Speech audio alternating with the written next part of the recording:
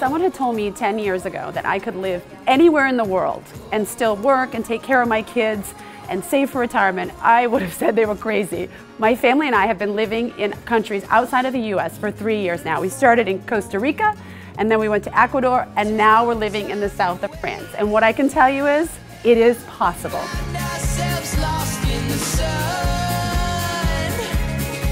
Several years ago, Will and I decided that we wanted to experience the world on a greater level, and for us that meant traveling.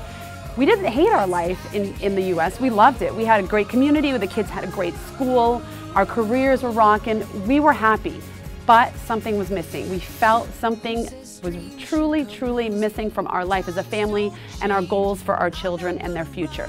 So we came to the conclusion that the best thing we could do to accomplish those goals was to travel. And the way to do that was to live in a country for a year at a time and experience the culture on a deep, rich level. Not a level where we're doing all the tourist stuff or where we're connecting with other Americans, but a level where we are entrenched in the community. We have local friends, we try the local food, we learn the language. And for us, that seemed to be the thing that was gonna, seal the deal and give us that experience that we wanted with travel. It's time to get The planning process is huge.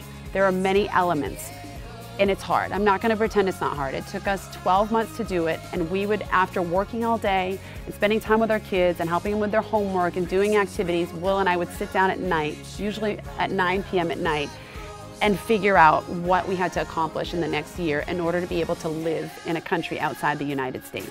It's a new day. Get up. There's no time to wait. We have the experience doing this, and this is why I decided to develop the business WorldTowning, because I want to help you figure out how to do this and remove all the stress that goes along with this when you're trying to live your life in one world and transition to the next world, because it can be incredibly stressful and hard for a family to accomplish the goals.